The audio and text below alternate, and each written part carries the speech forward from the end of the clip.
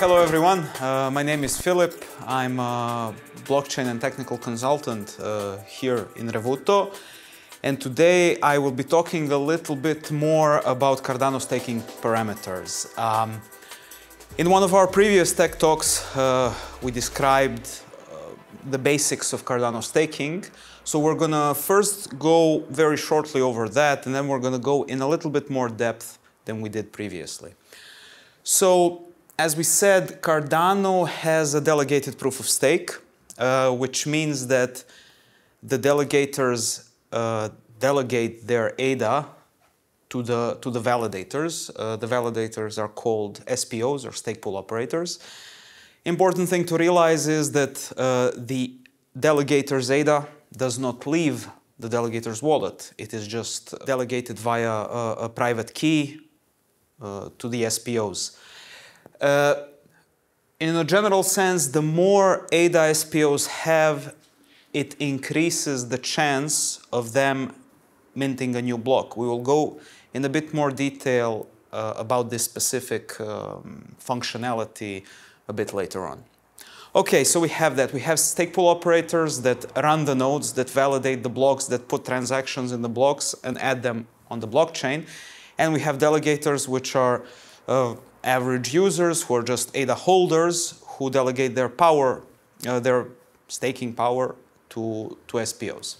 Okay, so in this delegated proof of stake protocol, what do we need to ensure, right?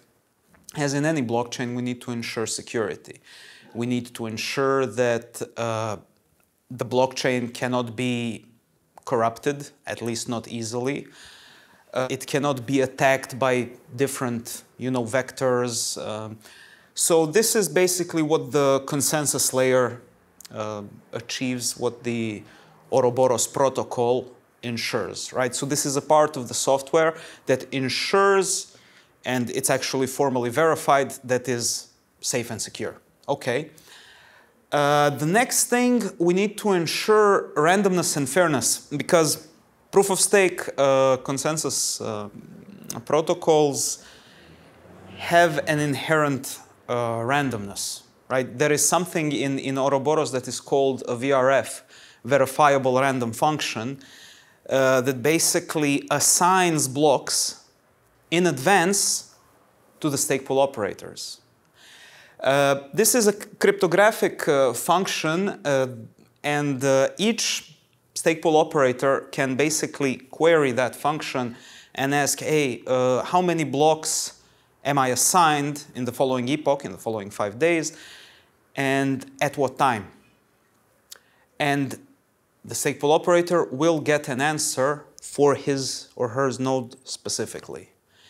It is not possible to query the VRF for other nodes. So this information is private, and it also, the reason for this is because if say an attacker knows in advance that you will be minting a block at a certain time, you are vulnerable to, let's say, a DDoS attack or some sort of a network attack. So we have randomness, but it's not really completely random. It's a weighted randomness, because we said earlier that the more stake you have as a stake pool operator, the higher your chances are to mint a block, right? The higher your chances are that the VRF will assign a block to you. Okay, cool, but that means that if somehow I accrue a huge amount of stake, let's say 300 million, 500 million, 2, 3, 5, 10 billion ADA, I can take over the block production basically by myself, which is not good. So that's where we get to decentralization.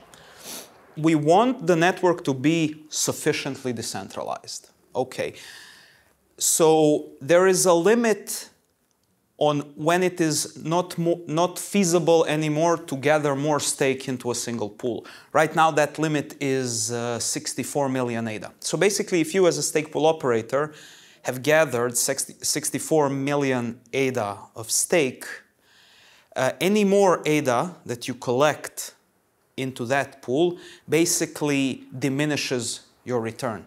It decreases the rewards that you get for each produced block. So the idea is, let's have a certain amount of stake pools that are fully saturated, but not oversaturated. And we calculate that number as a division of 32 billion ADA, that is in circulation now, divided by 64 million ADA currently, which gets us to a number of 500, which is this K parameter. So K is currently now set to 500. It basically means in an ideal circumstance, we would have 500 fully saturated pools that are producing blocks.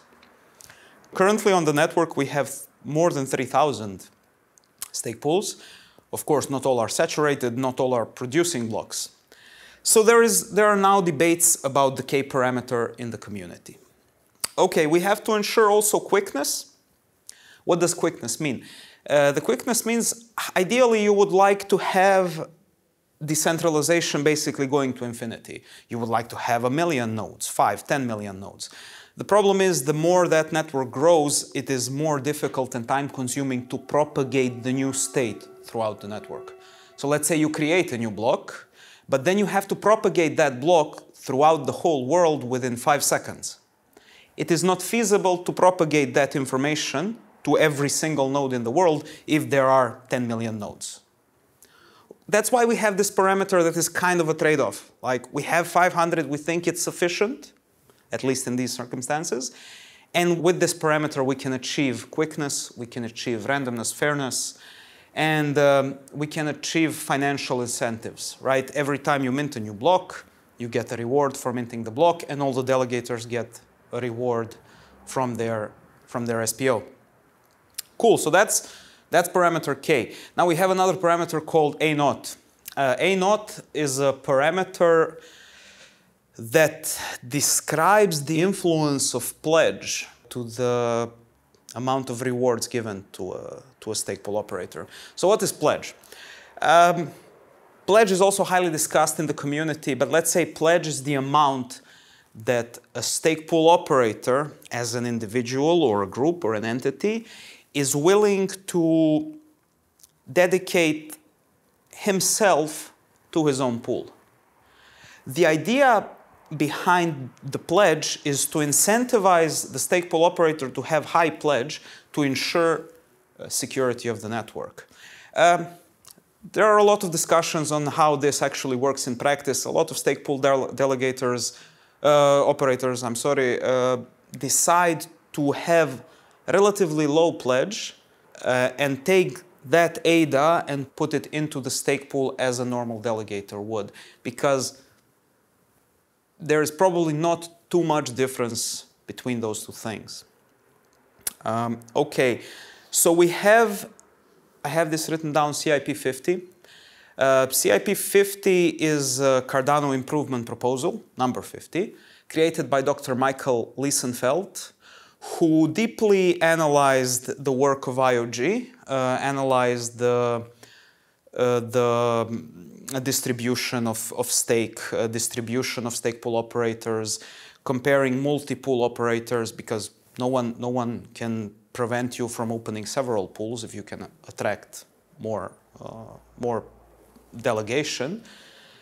And after all of the analysis, he has proposed a new system of distributing rewards to stake. It's a bit maybe too complicated for this talk, but if you are interested, you can find it very, very easily. In short, what Dr. Liesenfeld's research found is that K effective means what K is in reality. It's around 40, right? Which is not good, because K setup was 500, and we would kind of want to be close to that 500. And he also noticed what I suggested before, that the A0, the pledge influence, is not as large as maybe it was expected so he created a new equation that would